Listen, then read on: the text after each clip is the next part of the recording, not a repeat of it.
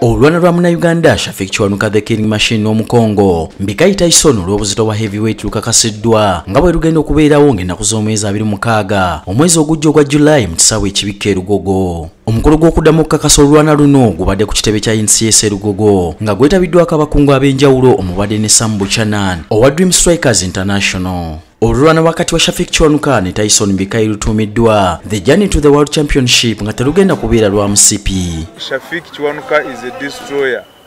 Is a killing machine. Talina muzannyo mumanyi mwamulawo yakuba Munnakenya n'afukamira agamu musonyiwe. Yalinga akaana ka nasale ke bakuba obutagira kibutamanya kuwandiika emu. So this time njagala to destroying Mbikayi Tyson.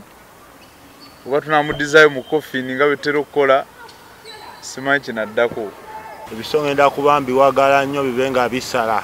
Era kyenyinza obbakakasa ebiso bisala. Killing machine yali ready era mujje musubirira keo kubanga nze ndi ready.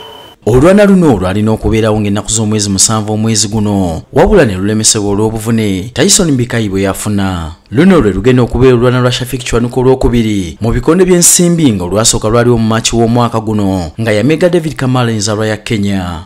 Told us, don't expect this to go so far, and it looks like we are done before midnight.